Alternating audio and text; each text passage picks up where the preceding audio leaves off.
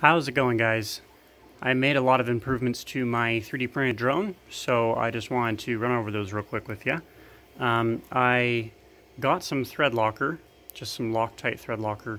It's the removable kind, so I use that to for the metal-to-metal contacts, like right here where the screws go into the brushless motors, and so that will allow them to, well, to not vibrate loose.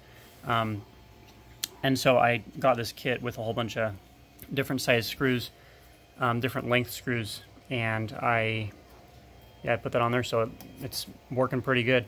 The reason that I have this separate plate right here is that the first couple of times that I flew it, the motors got so hot that they actually melted the 3D printed PLA plastic.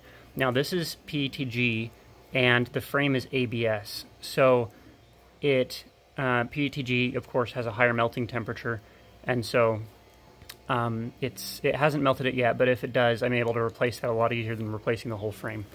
And then over here I've got, inside this I have a barometer, which I hooked up, and it's working really nicely. I haven't flown it yet with the barometer, but I'm really excited to. Of course, I've got the accelerometer / gyroscope down here, and right here I've got a Bluetooth chip to be able to control it with my phone, just to be able to tune it, I guess. And then this is the Arduino Nano. And I also have a GPS and magnetometer module that I haven't put on it yet, so it's looking pretty good. And then this is my controller, and I just figured out how to set it so that I can use these switches to control the auxiliary channels.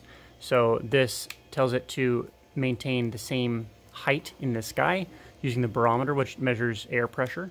And so I'm really excited to try that tomorrow. Anyway, that's what's been going on with this. So make sure you guys leave a thumbs up, make sure you subscribe, and I'll post a video hopefully tomorrow about how it flies. I'll record it flying with the barometer settings. And earlier today, actually, as soon as I tried flying it with the barometer the first time, it just flipped itself over.